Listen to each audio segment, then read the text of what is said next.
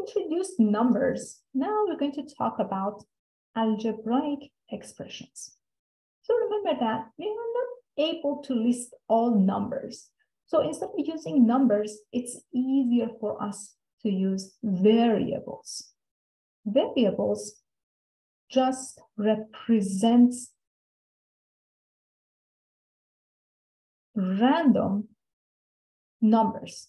We don't know what those numbers are, so that's why we use some variables. Like what? Like x, like y, like z, like t, like s. These are all variables that we use instead of repeating numbers. So from numbers, we introduce variables. Now we say, okay, what's the next step?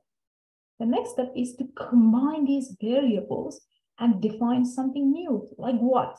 Like expressions. So expressions, or basically algebraic expressions, are combination of variables and numbers. Well, it's not that difficult. Give us some example. Okay, sure. We can take variables and add them together. We can take variables and numbers and add them together. So the very first thing you can do is adding them. Addition or sum. X plus a random number, x plus 1. X plus another variable, y. X plus y plus z plus 5. You can just keep going. There is no stopping. You can create as many expressions as you like. You can also subtract these, find the difference, or subtraction. So subtraction, okay, I can subtract a number from a variable. 1 is taken from x.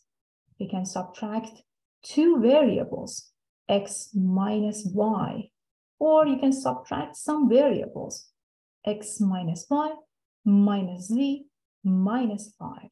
Just note that x minus 1 in general is not equal to 1 minus x. We cannot just switch the rule of these two elements.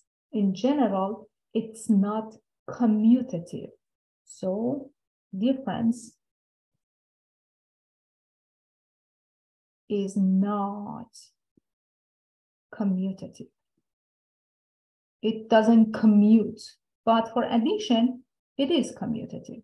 We don't have any issue with x plus 1 and 1 plus x being equal to each other. So addition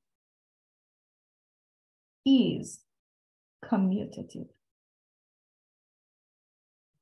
So adding, subtracting, now multiplying. Why not?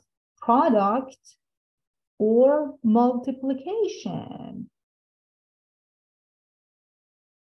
Product or multiplication. I can multiply a number and a variable. 1 times x. Guys, if you have 1 times x, you must simplify that and write x. 1 times x is equal to x. It's also equals to x times 1. Well, okay. And then you can multiply 2 variables, x times y. You can multiply many variables, x times y times z. You can multiply that by a number, 5. So as I mentioned, multiplication or product is commutative. X times y is equal to y times x. There is no difference between them. So product or multiplication is commutative. It commutes both ways, from left to right, from right to left. And finally, division. So quotient or division. They can divide a variable by a number. X divided by 1 is always equal to x, but 1 divided by x is not x. Any number divided by 1 equals to that number. Any expression divided by 1 is equal to that expression. But if you have 1 over x, that's a different story. These two are not equal to each other, guys. Be careful. X divided by y is not the same as y divided by x. It's not commutative.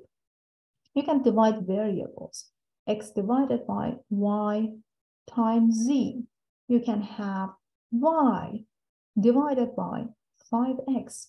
These are all divisions that you're allowed to define. These are all algebraic expressions. So as we mentioned, division is not commutative. Is not commutative in general.